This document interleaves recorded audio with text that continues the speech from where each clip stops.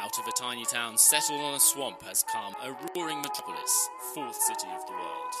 The Chicago Tribune, truly part of Chicago, meshed with its destiny, has also grown through strikes, panics, violent social and racial disturbances. It has come, each day contributing no mean share to the political, social, and economic development of Chicago and the Middle West.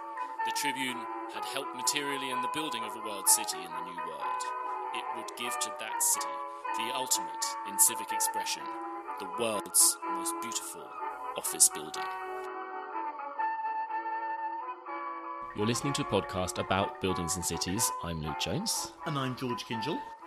On June the 10th, 1922, on the occasion of its 75th birthday, the Chicago Tribune announced a competition for a new headquarters. Eventually won by Raymond and John Mead Howells, the competition attracted over 200 entries, approximately half of which were from abroad, and which included many of the major figures of the early modern movement.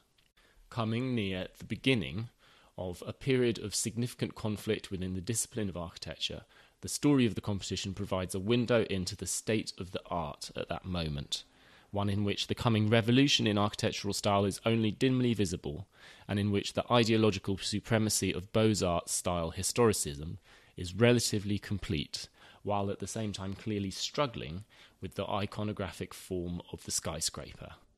The competition has had a long afterlife in theory, history and literature, from Ayn Rand's The Fountainhead to the postmodern revival of historical reference during the 1970s and 80s. It's worth noting that a chunk of the purpose of this is to market the newspaper.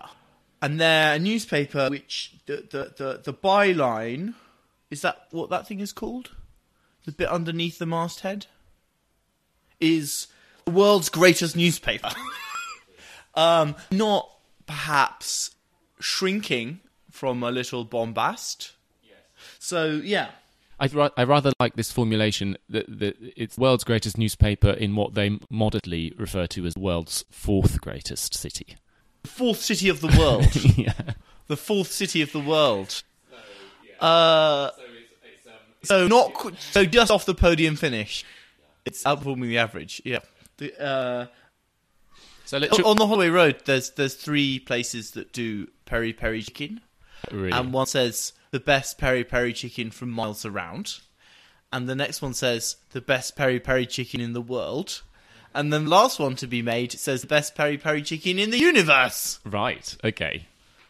I haven't eaten at any of these establishments. That's good, yeah. Which one would you go to? I would go to the first one. The first one I have eaten at, actually.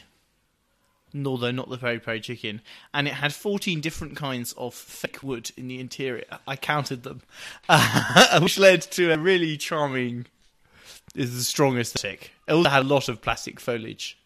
So, Chicago. Chicago had grown up during the 19th century, and it's as far as, if I'm correct, it kind of owes its wealth to the expansion of agriculture into the prairie and kind of westward. It started at the beginning. As soon as there is significant settlement in America, this is an obvious place because it's the point where the river system of the Mississippi joins the Great Lakes. And it's also, if you're travelling over land, you have to go round the lakes. So there's a pinch point which connects you north-south across the whole country and east-west. So even when it's trading in canoes, there's lots of canoes going through there. And as the growth or the mineral and agricultural development of the United States occurs, it effectively has a hinterland, which is something like a quarter of the continental United States or the size of Western Europe. Yeah, and so it becomes the hub of all of the transport networks, the railway network, everything is kind of centred on Chicago. Yeah, and then from that, the speculation on commodities. Yeah. 50 years before, there'd been this huge fire which had burnt basically the whole city to the ground. That created the opportunity to rebuild and also to start to rebuild using a series of kind of innovations in structural engineering. And so the context of the rebuilding after 1871 is that you start to see the use of steel Well, the steel comes in after the Bessemer process. That's a bit later.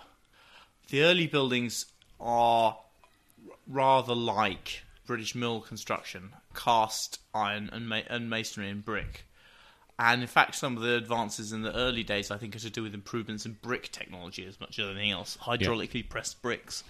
And you get a series of incremental advances in technology which are driven by material production processes. Yeah. So as plate glass becomes cheaper or more expensive on the commodities markets, you get more or less, but the key thing is, by the end of the 1890s, steel is cheap, and for building tall buildings is the best solution. There's a big complicated technical story to do with all sorts of things, which people argue a lot about, but I think really doesn't matter very much. But they're building, and the buildings are sort of tending ever upwards. There are various sort of technical innovations, but it's one of the places in the world in which we're starting to push the limits of how high you can build. I would say, in terms of inner city office buildings, mainly in New York and Chicago, they're starting up skyscrapers. Yeah, which initially were not actually especially tall, but would become tall and were engaged in a competition for technical innovation, prestige, which led a progress towards them getting bigger and bigger. And we've heard in the readings these references to sort of civic glorification of the city, and part of the reason that was so much in the air is in the years after the Columbian Exposition, which was held in 1893, which was one of this whole series of international expos which had been going on since the 1850s, but was the biggest yet, really, really huge, known as the White City.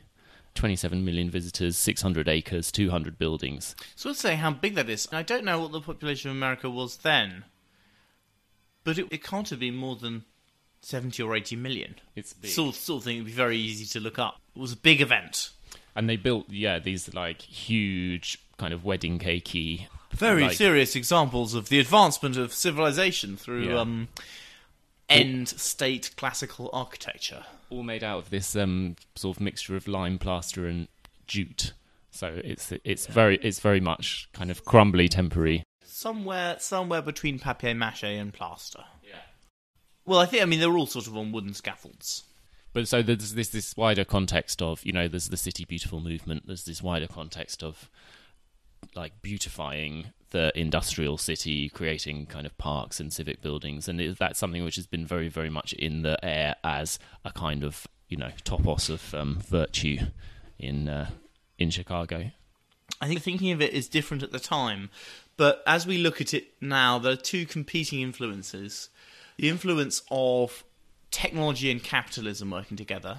These speculative developments which are not there but trending towards kind of extruded floor plates stacked on top of each other in the latest and greatest technical innovation being published in Scientific America, and then having sort of expressive details significant of the image that their owners want to project, which is sort of trending to boxes rising, and also is influenced by kind of municipal requirements, and a desire by some to civilize this, to make it more in keeping with the legacy of European civilization, great stars of the world. We're going to classicize it all up, instead of being something which is an expression of industrial might and manifested capital. Yeah.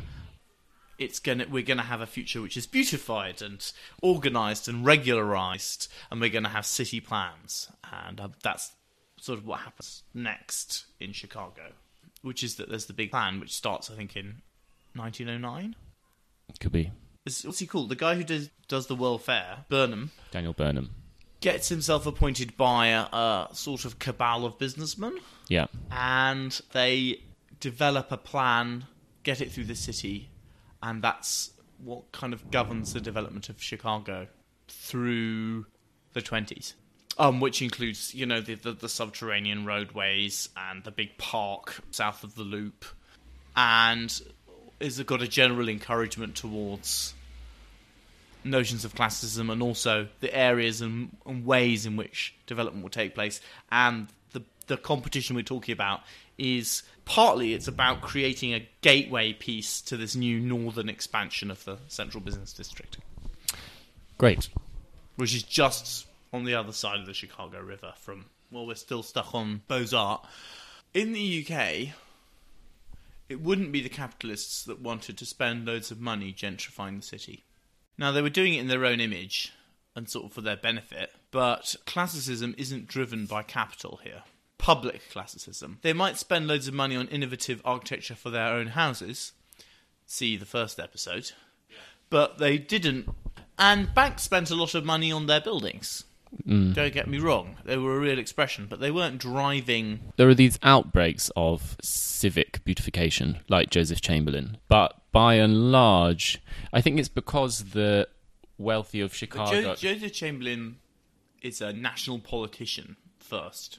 What are you asking? You're asking why didn't a big band of businessmen club together in Britain? Why a big band of businessmen would be so interested? Would be interested in promoting Beaux-Arts architecture over commercial architecture, over what had been hitherto the commercial norm. Well, they're beautifying the city, aren't they? So you can't beautify the city in the style of the mundane. You have to beautify the city in using the style of high cultural sophistication. As to why they're doing it with the city is why they're beautifying the city in the first place, rather than their own houses somewhere distant. It's because they're city people, aren't they? You know, their wealth has come up and been developed in this context. So they identify themselves with the city in a way which the kind of aristocratic industrialist nexus in Britain never did, because it's a different culture. In Britain, you aspire to flee the city. And come back for the season, having the key social life goes on in country estates. Yeah, but I mean, where are you going to flee if you're a Chicagoan millionaire? Where are you going to flee? You're going to go and build an estate in Iowa or something like what? Like it doesn't make sense. You could get quite a big one if you wanted. Yeah, I mean, you could. I suppose like East Prussia is a bit like that, isn't? Yeah. It's the same similar sort of landscape, and people did go and build big estates there. So it's not that it would have been impossible, but that's not what they were looking for. What you wanted was a grand house somewhere a little way out on the lakeshore, but very much still part of the metropolis. I think also the plan, and I don't know how much this was driven by the architects or the clients of the architects in terms of the plan, is quite Beaux-Arts as a style, rather than we can unpack what Beaux-Arts means in a moment. Whereas a lot of the expensive, fancy, sophisticated buildings immediately prior were not. They were like proto-modern. They were still expressions of commercial and technological growth. You know, if you think of something like the Reliance Building or these sort of examples people hark back to as the origins of glass architecture, or really swish, but made of industrial products, made of plate glass, cast iron, pressed terracotta, and revelling in these technical innovations as opposed to white neoclassicism. Yeah, so, well, I mean, Louis Sullivan, who's the great Chicago architect, had railed against the architecture of the Columbian Expo. He said that it would take... He's the guy from whom form follows function comes, isn't he? Yeah. So I think that does tell you that there was a change which came over the architecture around that time, when kind of capital shifted away from what had been this rather sort of interesting, quite specific, sort of semi-proto-modern Chicago style, towards this sort of borrowed, pompous grandeur of big white stone or plaster or whatever classical buildings. French classical building, yeah. It's very French. And why does that happen? I guess it happens because people have a certain sense that that's the world that they want to move towards, you know. That they want to leave. They want to. It wasn't as if the French big white buildings. I mean, the Capitol, that's a big French white building. The White House, it's kind of.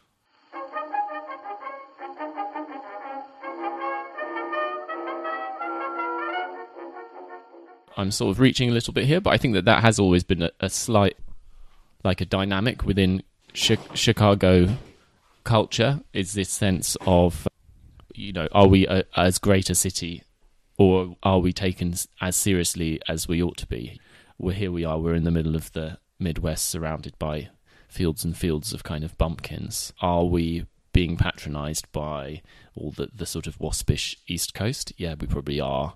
And there are different ways that one reacts to that sense of inferiority. You can react by very much having your own kind of style, or you can react by adopting a certain set of moves which appear to successfully connote making it, being grand, being at the very highest level, being Parisian, having all of this borrowed glamour and sophistication. And I think that's the thing. Yeah. I mean, it's a very long way from anywhere, certainly at this point, isn't it? And it's a great metropolis, but it does also feel... It's also incredibly new. Yeah. America was a much newer place back then. The country wasn't 100 years old when the Great Fire happened. And the country was only probably really regarded as a great power from the 1890s or 1900. I think the reality was always a bit further ahead. But this is the long boom following the Civil War. It's the kind of the change of America from being an agricultural country to being an industrial country. Oh, I wanted to unpack Beaux-Arts, because this is something that I was a bit confused about. So we're using the term Beaux-Arts to refer. It's ambiguous what we're referring to. So maybe we should be clear. One particular aspect is that architectural theory and education in the United States in sort of late 19th, early 20th century very much looks towards France as its model. And so there is a particular set of architectural theories, approaches, kind of heuristics for design, ideas about sort of hierarchy and values and things, which are taken from the École des Beaux-Arts in Paris, or sort of a kind of filtered version of it. And so that's a philosophy which tolerates a certain degree of stylistic eclecticism. It doesn't all have to be classical. It's more a kind of underlying set of principles. But there's also this other sense of the Beaux-Arts style, if we talk about the Beaux-Arts style, which is kind of 19th century, very grandiose, classical. Really digested. It's been through the kidneys a bit too many times, classicism. First we have the Renaissance, and then we have the Baroque, or there's all sorts of things between, the Mannerist, and then we have through the 19th century and late 18th century this huge wave of revivals, historic revivals, the Greek revival, or Egyptian architecture, or then the Gothic, you get waves and waves of this, and often they have a political connotation, or a movement of people adopts a certain style. We are Republicans. We're going to overthrow monarchy. We're going to be like the Athenians. We believe in going back to feudalism. We're going to be like Pugin and say pointy arches good, flat windows with rectangular windows bad, pagan. But over time, this sort of gets more and more mulched and kind of digested and regurgitated and digested until the styles have a notional rhetorical meaning, but they aren't white-hot political. And also, they aren't really the buildings anymore. At the beginning, like if you were going to do a Gothic house, you would have some notion of what the type of a Gothic house would be. Whereas by sort of mid-19th century, it's fine to stick stuff on the facade of a new thing. Style becomes abstracted from function, except as a rhetoric. Yeah, and massing and things. So, you could talk about the Palace of Westminster, for example, which, absent a few towers here and there, it is essentially classical, but with Gothic details applied to it. Yeah, which makes sense, given that it was designed by a classical architect who brought in Pugin to do Gothic detailing. Oh, so just to make it completely clear, there's the Beaux-Arts school, which you can use to refer to all of this stuff, the whole historicism movement, and there's Beaux-Arts style, which is the style of the Opera Garnier or Haussmann Paris or the US Capitol. So let's talk about the competition. I hope everyone is familiar with what an architectural competition is. It's pretty simple. You've got a building, you have a brief, you have a description of the requirements, and you invite architects to submit designs, which are normally judged in the kind of classic version. They're judged anonymously, and whoever has the best design gets to build the building. And they're either open or closed. So you can either have, this is a big difference, you can have competitions. In my experience, most competitions actually are closed. Nowadays, yeah.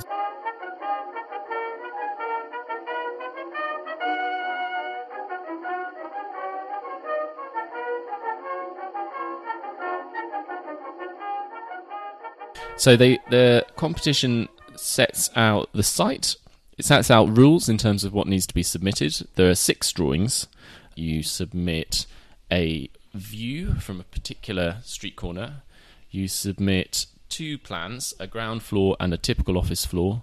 You submit some other orthographic drawings, I think a section and an elevation from a particular side. It's a section, 2 elevations. Yeah. So it's 2 elevations, a section, 2 plans, and a view. And the only thing anyone ever sees is the views. That's what they publish. Everything else is, I think, not even published most of the time. And they've got a big cash prize. Yeah, there's a big cash prize. Yeah, there's $100,000, and you get 50 for winning and 25 and... No, yeah. 50, 20, 10... And then 1 for honourable mentions or something. Yeah. And then... Yeah, so there's this whole list of all the things which are expected from you. No colour allowed. All the drawings are to be anonymous. The competition, although apparently completely open and anonymous, when organising it, they did beforehand tip off the 10 most prominent architectural practices in the United States. And give them £2,000 costs. $2,000 to make sure that they entered. And the plans, I think they were probably slightly taken aback by the number of entries they had. Well, certainly it worked out better than they were expecting. They were very happy. Yeah. I think they really wanted... Part of the reason they slipped people the bung was they wanted to have this story of them being the greatest patrons in the world and getting all the important people to bid on their project. So they made it... Normally, competitions have more onerous requirements than this. This is an extreme of big cash prize, very low requirements. The jury was made up of 1 architect, 2 military officers, and 2 businessmen. Which is actually quite typical of judge it on sort of establishment. And actually, I wouldn't say the panels today are much better. No. They tend to have fewer soldiers in them. Yeah. There are fewer of them around than there were in the immediate aftermath of the war.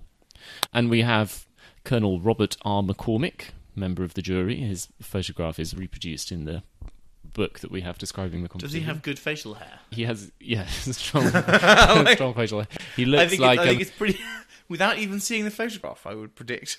Yeah, he has almost no facial features apart from his moustache, actually. It's more or less the only thing giving any structure. Yeah, they apparently spent many hours in careful deliberation.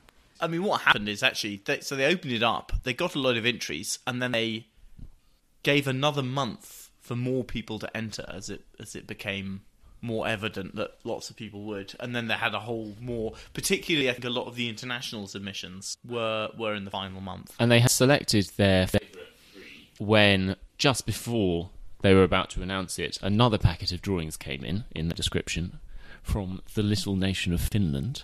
Yes, they had two entries at the end from the little... Three, yeah. From the little nation of Finland. 2 of which were thought to be good. 1 of which was thought to not be good. And in the end, they had to revise the top 3 because one of these Finnish entries was placed second. They're pretty amazing, actually, the entries from Finland. So the one which they didn't choose to... The one which they rated as being the second best out of them is one of my favourites, and which we'll talk about in a little bit. So the context in terms of the Tribune is that they had been growing at the same... along as the city has grown and prospered, so the newspaper has grown and has expanded. They'd built a huge new building in 1902, but they'd already outgrown it, and in particular they had a need for more space for presses, because in those days, as continued in many places up until the 80s, the newspapers were all printed in the basement of the building where all the journalists were. Amazing, eh? Yeah. It's because you had to do it on hot metal presses. Yeah. The travel distance between the journalists and the presses had to be as small as possible. Yeah, he wanted it right then and there. So, and they move, and the thing is, they're moving absolutely central core to a slightly bigger site just over the river, and making a statement about that this is going to be where the future of the city is going to be. And there are all sorts of other advantages. There's less traffic. They can actually ship the papers out much more easily rather than being right in the middle. Well, I think it is worth mentioning the plan, because I think that is the thing that sets it up. A couple of things about the development which surprised me when I looked into it briefly. There's a lot of things about the development of civic architecture in Chicago which are not like European cities of this time, which is that it is disproportionately governed by capital. So obviously the great buildings that we think of at this time are commercial buildings and speculative commercial buildings. Even the Tribune was mainly speculative. Most of the programme was lettable space not to be occupied by the Tribune, and this was the norm. Yeah. And the other thing that surprised me is that the organisation of the plan of the city was not instigated by the city, the mayor, who was a powerful figure, but by a number of business alliances. So I think there's the Commercial Club, which is formed of basically a group of capitalists working in association, decide to appoint someone to design a plan for the city, and they design it, and then they use their influence to get it through the city. Yeah. And they're in a very good position to implement it, owning the land, being the people who are building these buildings. And they design it very much sort of in their own fashion, and it's a city which really is being led by this huge wealth reaped out of this massive area of America, of the continent of continental America, and then being speculated upon, and then the buildings being sort of the concentrations of the speculation. Yeah. That's not how we think of cities, even in London, which is a city which has been traditionally, I would say, at the low end of state intervention. We would not expect a city plan to be instigated by capital. No. The skyscraper, which is something which I think is incredibly culturally significant and emblematic to this period of America and American progress and American exceptionalism, is a real image. The thing, it's really interesting that it's not a cathedral, it's not a fort, it's not a palace. No. It is speculative office space, mainly, as the pinnacle of the concentration of power. Yeah. And the pinnacle of technical and architectural innovation. And there's a history there.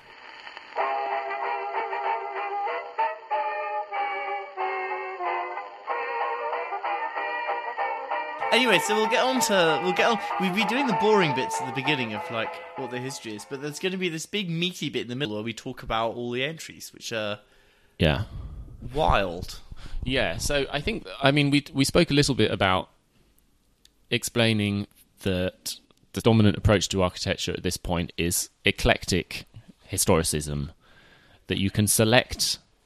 Those styles are, in theory, you can kind of pick between them. In practice, classicism remains the master style. But there are different reasons for picking particular ones. Different styles were thought to be more or less appropriate to different sorts of buildings. An example of this is that prisons are often designed in the Egyptian style. Presumably... Aren't they? Is that in America? Yeah, because here they tend to be Gothic. In England, they tend to be castles in England. Yeah, castles are also appropriate. Castles are the classic prison. And this was meant to be more enlightened and civilised, to have them as a Gothic pile, than what came before, which was rationalists. I assume they're Egyptian as a reference to the Old Testament. Also, I suppose, because it sort of naturally suits these like very thick walls. Do you need extraordinarily thick walls? I mean, I know that's what happens in the Shawshank Redemption, but...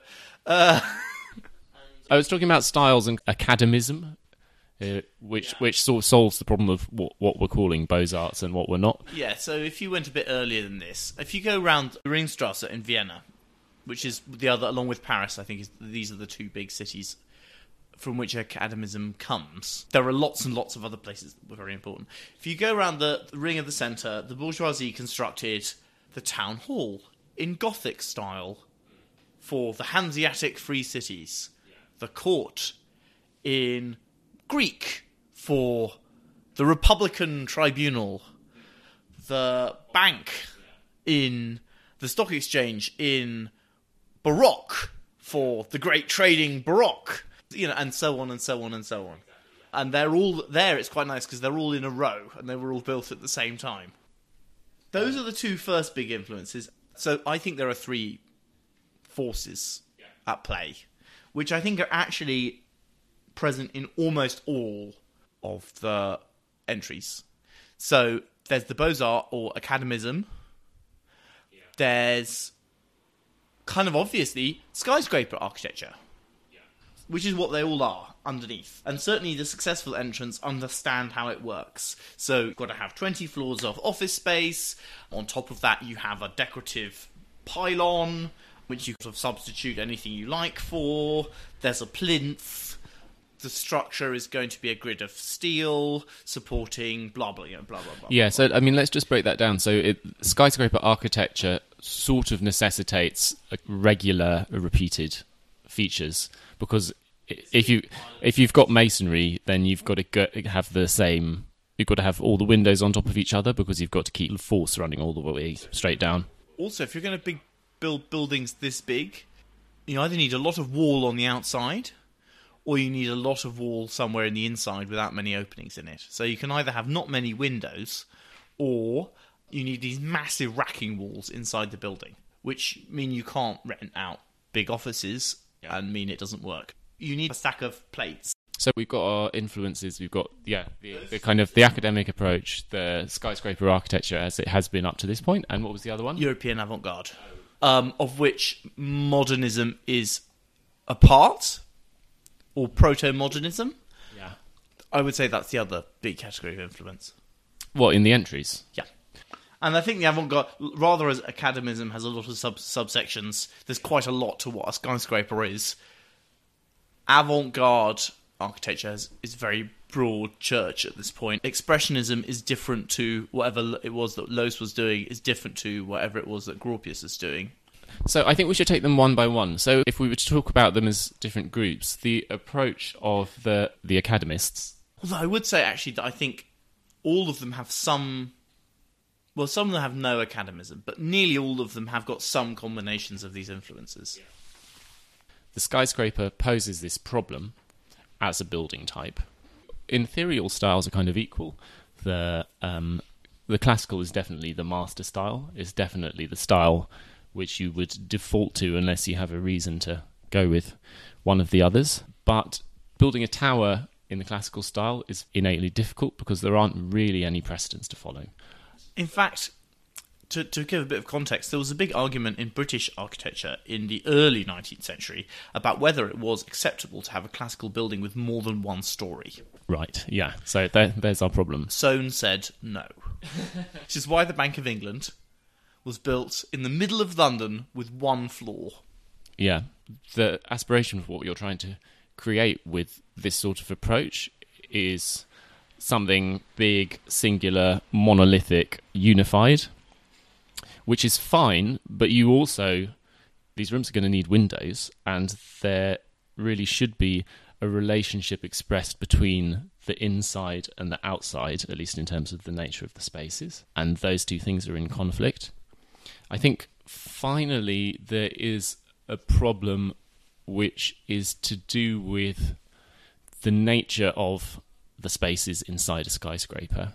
If we were to lay out all of the spaces inside the 19th century classically styled building, like the US Capitol or something like that, you would have like really big spaces all the way down to really, really little ones. You have this sort of family of spaces of different sizes, from the big assembly chambers for the various houses, or the big sort of central space of the library, or these big kind of public spaces, all the way down through the variously different sized meeting rooms, committee rooms, down to offices, down to little service spaces.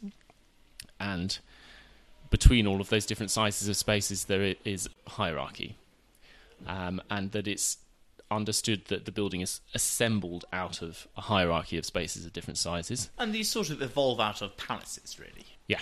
Within the skyscraper, you don't really have any big spaces. You might have the lobby, you might have one or two others, but what you tend to have actually is the repetition of a single floor plate over and over and over again.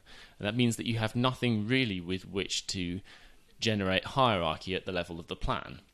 And so the building, you're trying to impart a certain sort of monumental seriousness to something which, in terms of its layout, feels really industrial, and it creates a real discomfort at the level of the values of the design.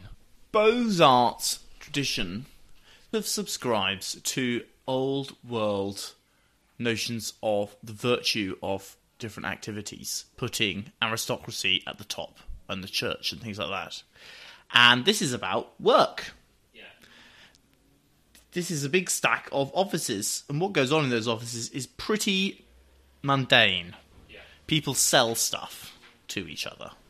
You've got to make these little, are not terribly exciting in and of themselves things monumental. Something I think about the eclecticism and the problem of skyscrapers, and the notion that a pragmatic style of skyscrapers had evolved, which is a rectangle with a load of rectangles on it, portrait, tall, looking like a skyscraper, with some sort of pointy thing on the roof. That had evolved, but was always in contention, actually. The early ones were often very ornate and quite strange. But what had evolved very definitely was a structural system, which was a steel box grid. And you put the windows in the boxes, and that meant that if you didn't want to do much else, you were left with a building which would kind of look the same, until you decided to clad it in a particular way and then use the structural flexibility to express rhetorical shapes. In a Gothic cathedral, the reason it's a shape is because that's sort of, if you wanted to build something that tall with that big a hole in it, you had to do something a bit like that. You had a degree of flexibility, but not a very great one. The reason the windows are pointy is because that allows a better span, and it allows you to have taller, thinner columns that don't splay out. That's why they're pointy. But in the skyscraper, you've got a steel frame and you can do whatever you want. And it gives you a generic thing to do, but it also means you can do anything else. What creates this peculiar, efflorescence of every style under the sun, every approach that you can possibly imagine, this incredible creativity, eclecticism, and also profound strangeness? In a way, the aspiration for what the Tribune Tower has to be has two parents, specifically in Chicago. One is the Chicago style of architecture, which is an architecture which makes the best of masonry and steel frame construction, these regular grids of windows, which uses new materials for cladding, like terracotta, bronze, these different sorts of things which can be allowed to add quite a lot of richness and decoration, but in a pragmatic way. And the other kind of parent of it is the Columbian Exposition, which are these enormous palaces, very much expressing a certain image of European-style classical grandeur. And the aspiration for the Chicago Tribune Tower is to do the former with all of the values and grandeur and kind of virtue of the latter. And there are all sorts of inherent reasons why that's difficult to do, actually. And what's fascinating in the entries is seeing people trying to work out that inconsistency, that tension. Attempting this had been going on all the way through the Chicago style. The skyscraper, in fact, evolved out of tall buildings that were not trying to be skyscrapers. They were trying to be very tall, but they didn't know what they would turn out like, and they often were historicists, though not always. But they hadn't set out to do it quite so explicitly as this. And they had attempted quite to capture so completely the sort of the values and the approach of the Beaux-Arts, or sort of academist school of massing and composition within the context of a skyscraper. It's a very difficult thing to apply Bose art to because it doesn't make any sense. No. So maybe we can talk about this more by actually looking at some of the entries, and we can talk a bit about the problems as they appear in some of the designs submitted. So shall we start by looking at the winners? It's one by Raymond Hood and John Mead Howells, isn't it? Yep. Yeah, that's right. They're the ones. And there's, like many of the designs, theirs is a broadly Gothically styled entry. It's a bit easier to do a Gothic-styled skyscraper because, at least in the Gothic, you do have quite a lot of towers, and you also have this very pronounced verticality at the level of the detail, which sort of lends itself to the expression of these piers in between the windows. And so theirs is one of the biggest genre of entries. Are a tower with a plinth at the bottom, and then a skyscraper for 20 stories. Yeah. As in, there are vertical bands of windows, there's not much going on in the facade, there's a little bit of decoration, and then a thing on top which is decorative. Yeah. Which is like, a lot of them are, you extrude a chunk of the floor plate up, you have a band at the bottom with a bit of decoration in it in whatever style you want, and then it goes all the way up to the top of the rented space, and then you put something on the roof to make it look like something. And they put on the top. Is it like the top of a Gothic spire? Yes. Not a pointy spire, like flying buttresses out from a central core. They have these more exaggerated or more pronounced bands of masonry which become flying buttresses at the top, and they surround in a ring this little sort of mini tower which is coming up from the centre of the plan, and it creates this big lantern at the top. And then subservient to the tower are lots more office space sort of around it. Yeah. Like 15 stories tall, which is kind of designed to look as little as possible, really, which actually accounts for quite a lot of the floor plan. Well, there's not. What is there to say about it, really? It's got these sort of slightly chamfered corners. I think one of the things which it does successfully in terms of the approach is that it alternates between thicker and thinner. If you imagine these vertical piers of masonry in between the windows, it creates big contrast between the thicker and the thinner ones, and that allows this sort of sculptural effect of these really thick ones to push into the background slightly the repetition of the windows, so that the whole thing feels more like this big Gothic sculptural expression of verticality reaching all the way up, and that the sense of this grid is very dissipated by that. And I think that's part of what a lot of these historical entries are striving towards. It is a way of making the grid of windows sort of slightly, well, quite like much less evident. Yeah, dissolving it into lines and cross lines. This is also something that is very clearly prized. Yeah. As in, a lot of the things that have a medal or a star of some sort on them in the catalogue are things that manage to turn the facade from being something which is a grid of windows into something with a grid of windows in it that's something slightly less, while maintaining the overall form. The other thing I think it does quite successfully is make a big plot seem very much like a tower, which is probably a sixth or less of the plan of the building is actually the tower, but most of the rest of it is still very tall. They've managed to hide a lot of building. If you look at the plan, have you got the plan? The tower is just that bit in the corner. It's just this. It's not a sixth, it's like an eighth of the plan. Do you mean the tower as in the bit which comes above with the flying buttresses around it, or do you mean the whole tower? I mean the whole tower. Yeah, so there's a very long bit. So it's a long, thin site, actually. And the brief specifies that the kind of tower bit is the bit at the important end of the site. But sort of stretching back behind that is more is a sort of 6-story building, isn't it?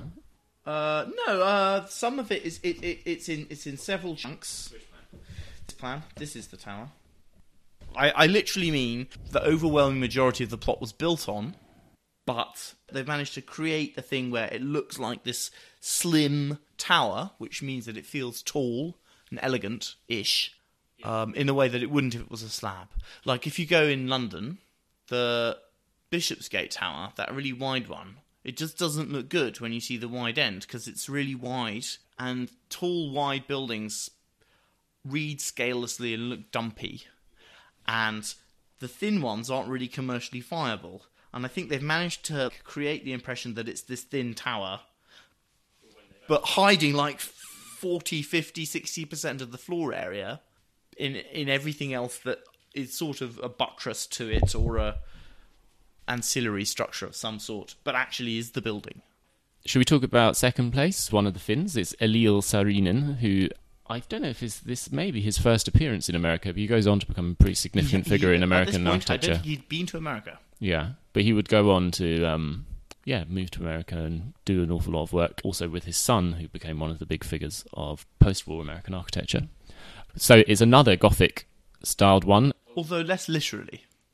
Yes. What it does differently is that where the Hood and Mead Howells entry makes the corners disappear by chamfering them off and concentrates the visible mass in these bands, which are a little bit to either side of the middle of the block, it instead solidifies the corners, which become these sort of big expressed stepping buttresses, where the masonry is thicker, where the windows seem kind of closer to the surface, and what it dissolves is these bands in the middle of the skyscraper, which then go all the way up. And because the building is stepping back and getting smaller, it steps back 1, 2, 3, 4, 5, 6 times, visibly at least, getting a tiny bit smaller each time. But what it allows is for the visible width of the lantern at the top of the tower extends all the way down into the greater mass at its thickest point at the bottom. So there's this consistent vertical series of stripes which run all the way from the bottom to the top. But at the same time as they're consistent, the visual density increases towards the top, compensating for the fact that it's smaller, which creates something of, if not a false perspective, then a sense that the top has got a lot going on. It drags the eyes away from the plain bits to the verticality, and it pulls it up. I actually count 9, because you've got to remember that this proposal still has these funny bits of side building which step in as well. So they step into the tower in a few goes, and then the tower totters up. And he also uses sculpture, which is proposed to sit at these points where the building is pinching in a little bit, which also creates this greening and additional drama at each of those points. And then should we talk about third prize? So the third prize, which is by Holabird and Roche, we should say first and third are both American firms who'd been tipped off about competition and paid to enter. And theirs is a very strange hybrid of classical and Gothic references. It's a sort of very solid, expressed cuboidal plinth, which extends up actually about 2/3 of the way.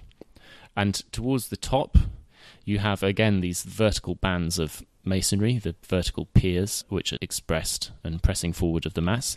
But up at the top, they turn into something which is as if they become the flattened portico of a Doric temple. So you have the bands, which had been these bands between the windows, become the pilasters or columns, and then have a little, very blank, very abstracted pediment sitting on top of them. But then on top of that is something which looks like it comes straight out of a medieval cathedral. So it's a real pick and mix. It has this really big kind of cathedral-like Gothic window, very deeply recessed, with lots and lots of rings of masonry around it, and with these 4, what would you call them? These 4 strange towers. This one is a real strange one. I can see completely, although I don't think the winning one is especially interesting. Yeah. I can see completely why it would win. It is resolved. It works. The second prize is good. Resolved. It works. It does what it set out to do. I can see why it would do well. This one is weird. This one is getting into the weird one. There's an awful lot of weirdness in this competition, but it's starting here. This one I also think is weak. If you see it, I don't know. I think I kind of like it. If you look at the elevation where you can see around the corner, it also features an absolutely enormous sculpture of a standing man with an enormous hat on. I wonder if he's meant to be Abraham Lincoln. I wonder who he is. I've got no idea. He's got a real Lincolnish aspect, very sort of tall and stringy looking. It's very funny, but huge, like huge. like a 7-story tall statue. Yeah. It's very funny. The building is very strange, and it's pointing to something that we'll see later on, which is this really weird mishmash that people will start to do. Part of which I think just comes from these guys, these Americans. They knew exactly what an office tower, a skyscraper was. And then they had been instructed to make it the most beautiful one of those in the world. Which means borrowing from European... It means specifically repressing what the thing is in itself. And these entries are the product of that repression. It's a chimera. Yeah. Not the strangest one we'll see.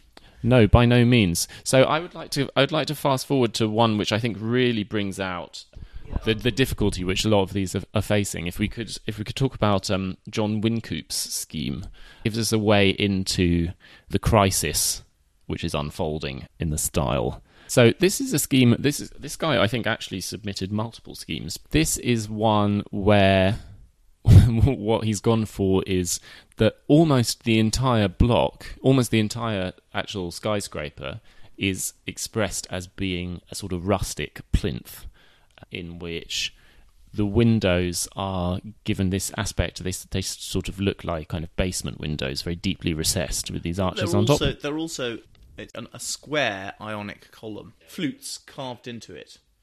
So if you imagine just a square column going up with flutes, the flutes are the windows. It's very peculiar, but so that whole thing is made to feel subterranean, and then it turns into this transitional series of plinths, and then... Which you've got something of a classical dock. It's got architecture which is taken from classical civil engineering. And then there's another plinth on top, which has a sort of frieze around it. And then on top of that, right on top of the building, there is a perfect little Roman temple. It's quite fun, yeah. It's also surprisingly, for all of that, surprisingly plain. It's not very ornamented, sort of maison carré. And it has an adjunct, a completely standard bit of office block stuck on the side. Which has kind of been slightly coloured so as to fade into the background. You really see the weirdness emerging here. The kind of proper classical bit is just the lantern, and everything else is striving to disappear from view. Very many of them put big temples on top. Yeah. This seems to be what you do on the top of a tower. Well, it's one of the options, isn't it? Part of the brief, almost, is to put some random aesthetic thing on the top. And what could be more beautiful than a Greek temple? Yeah, should we, do you want to pick some? I like this, German one. Yes. Plate 84 on page 90. It's got a giant Germanic armoured figure on top. Huge statue. Wearing a crested helmet. Yeah. And the bottom is... And then the rest of it is it's sort of all Roman... It's like a pile of Romanesque buildings on top of each other. Yeah, with a massive German on top. Yeah, kind of styled a bit like St. Mark's in Venice or something. But then with something else completely different on top, something else different on top of it. And the statue, again, is like a 10-story statue on top of the building. Why is it this, medieval German? I've got no idea. Yeah, who is he? Who is he? I think it's like a picturesque medieval German. Yeah. They're, which one? The thing is that they are all like this. It's quite difficult to choose. The Venetian one, plate 94. Is that Venetian? But with the tomb of Cyrus the Great on top of it? 94? Oh, that was 91. 91. 94 is Gothic Cathedral. Yeah, so 91 has... Yeah, they're like sort of Venetian-styled arches with freestanding columns and then a kind of rusticated wall behind them. But they're very, very tall and thin. And then, yeah, there's this kind of classical mausoleum on top. Yeah, so we talked about how styles are appropriate for particular things, but what is clear here is that these people think any style is appropriate for anything. Well, I think that they don't know. They don't know what the problem. The crisis that they're facing is that there isn't really a style. The style which is appropriate for this is skyscraper style. Yeah, but skyscraper told not to do it. Skyscraper style is not suitable for the project of civic beautification of Chicago because it has to be something grander than that. The skyscrapers in Chicago had been like this all the way through. There had been, if you think of, do you know, it got knocked down, the Women's Christian Temperance Union Temple, which was for a while I think the largest or second largest building in Chicago. Mm-hmm. It's definitely not skyscraper style. So let's have a look. So, here's the one by Daniel Burnham, which is, it is actually quite skyscrapery, this one. But and you can see that that's probably why they didn't want to go for it. He's made some concessions towards beautifying it with these sort of Gothic finials on all of the corners, and the tops are styled a little bit like Jacobean mansion or something. But essentially, it's pretty pragmatic. And did it get an honourable mention? It did. I think they probably had to give him one. There's lots with domes on top. Oh, here's a round one. Which is Jarvis Hunt, Chicago. What number's 118. Round neoclassical. It's also trying to be smaller. Scale's really funny because the tower isn't super big by today's standards. And in fact, there were towers that had been built at double this height in America before this. People have different notions of how to represent scale. Yeah, how big to make it. There's William Drummond's, the one on page 134, which is an extremely bizarre entry shown with a rather exaggerated perspective, but the top of which is, I'm not sure what the word is, it a baldachin or something? It's this purely, it's covered in bronze, it's got these huge bronze lanterns. How do you describe that? This one's one of the good ones. It's very mad, and I don't know how seriously he can have taken it, but he obviously took it somewhat seriously. The bottom is very robust, tough skyscraper grid. Yeah. Feels like it's made of concrete. Yeah. And that goes up 12, 15 stories or something, and then it takes a step back and it has a funny decorative layer. Yeah. And then the building steps in and a master structure kind of emerges, which has got these 4 pylons, stone blocks, which goes up for a bit. And then on top, there's this really big, tough and strange rectangular structure on the roof. It's all covered in bronze. It's got these huge sort of bronze-lined niches. It looks a bit like a kind of First World War memorial or something, but in a very Italian style. Head. It's like a rectangular slab going up, of which the middle has been carved out and replaced with these 2 niches, but they're not. They're quarter of a circle. Yeah. Cut in, bronze-lined. Yeah, an industrial component. Yeah. With these massive, fire braziers. But styled a bit like the Victor Emmanuel monument in Rome or something. Yeah, but also like some sort of industrial facility. Yeah. It's a very strange fusion. We've actually not even started to get onto the most bizarre ones yet. We're still just doing. Yeah, these are just the ones. I mean, actually, I think that is one of the more bizarre ones. Yeah, that one is quite William bizarre. Drummond's is, in terms of its rhetorical position, is strange, because it's in some senses kind of conventional, but it's off. Yeah. Well, I think it's great. We could talk about one of my favourites, which is another one of the Finnish entries, that of Einar Sjostrom and Jarl Eklund, which I think was thought to be the second best of the Finnish entries, in which the building is you can divide the building more or less in half at the horizontal midpoint. Below it's as if there are a series of 5 Gothic cathedral windows which have been stretched downwards so that they run up the entire height of the building. It's a little bit like I'm always coming back to kind of things that you can do in Rhino, but it's like the kind of Rhino click and drag, maybe points on and drag. Yeah, I think it's more AutoCAD. It's AutoCAD stretch. And then, so that's where all of the accommodation, the office accommodation, is basically from there below. The entire thing is black with these bright white windows. And then above the horizontal midline, there is something which looks like a kind of reversed Gothic cloister ambulatory running around the top of it.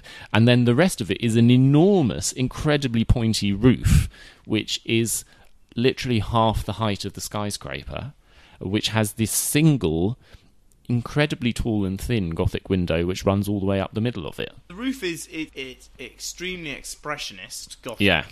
It's like tiers getting smaller. They feel like the grid of the Crystal Palace or something like that, with pointy bits on top. A baddie lives in it. It's definitely... It looks... Cackling. Someone is cackling with the throne. Yeah. Well, yeah, it's kind of... The aesthetic is a sort of essentially Batman. Yeah. But it's evil. But evil Batman, evil, yeah. Yeah, it's extremely evil. If evil Batman became Pope, it's the kind of thing he might build. I mean, a lot of these are Gotham City. This is sort of the style. Yeah, it's very Gotham. Now that all is peaceful and calm, the boys will soon be back on the farm. Hello, listeners. George here. At this point, the episode was getting a bit long, so we've broken it into 2 bits. See you soon. How you gonna keep 'em down on the farm after they seem Harry? How you gonna keep 'em away from Broadway, dancing around and painting the town? How you gonna keep 'em away from harm? That's the mystery. They'll never want to see a rake or